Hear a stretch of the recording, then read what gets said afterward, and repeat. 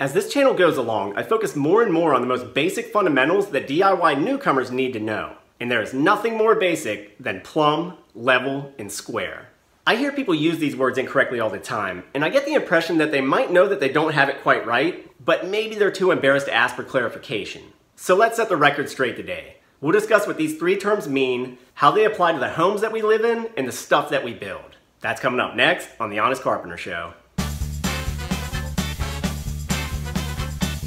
Okay, let's start with the one that gets used incorrectly most often.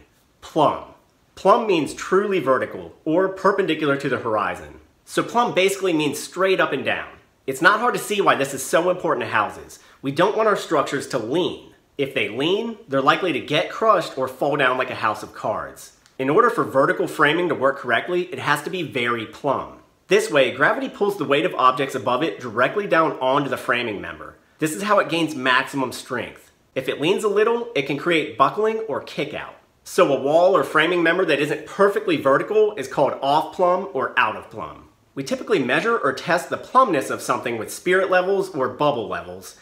And these days, of course, we have laser levels. I'll do a lot of level videos in the future because they're so important, and I already did one on testing your level for accuracy, so check that out if you're interested. Also, to find plumb when we're building things, we sometimes still use a plumb bob, which is basically just a dummy weight hanging on a string. It uses gravity to indicate plumbness at the pointed tip when the string is no longer moving. This lets us transfer layout points up and down through empty vertical space. And that's something that's not easy to do without a plumb bob or something like it. And this tool has been around for thousands of years. The word plumb actually comes from these tools. It refers to the lead weight that Romans used to make plumb bobs in certain waterworks. This is also where the word plummet comes from because it means to fall straight down with a lot of speed. So just remember, plumb, perfectly vertical or upright. The word level refers to our other dimension, horizontal.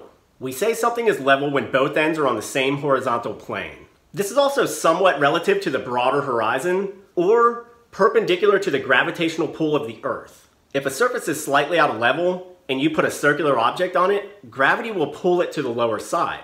However, if the surface is truly level, the object should stay put. Once again, we test this on the job site using bubble levels mostly and laser levels. It's utterly important in the foundation building phase. We don't want sloped floors, and all that starts with a good foundation.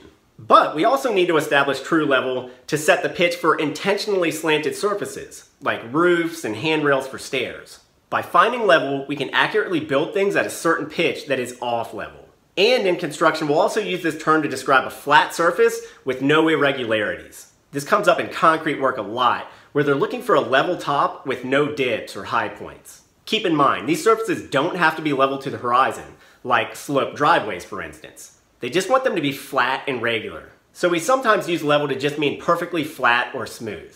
But in carpentry, in the building of structures, when most people say level, what they mean is truly horizontal. And next, sort of combining the two, we come to square. Square refers to two intersecting surfaces that form a 90-degree angle. This is just your common right angle. In construction, we rely on right angles everywhere. For instance, we find them on the outside of objects, like drawers and cabinet boxes, and of course on the inside of those same objects.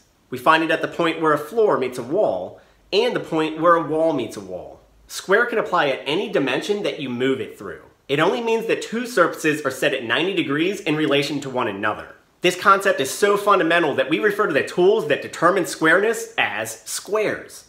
We've got the classic speed square, which I love, the much larger framing square, the fixed blade Try Square, and the combination square. We slide these tools into corners to test for square. Visible gaps prove that structures are out of square, which just screws things up in carpentry. We correct this before continuing to build. Also, nearly all of our building materials are designed around square angles. Rectangular sheets of plywood have square factory corners, which we rely on in the field. Siding boards have square ends, and even 2x4s are expected to be square. We're obsessed with square in construction, because when you start building something square, it's much more likely to remain square as you go along. Now, that said, almost nothing in a house is truly square. This is because the scale of a house is so big.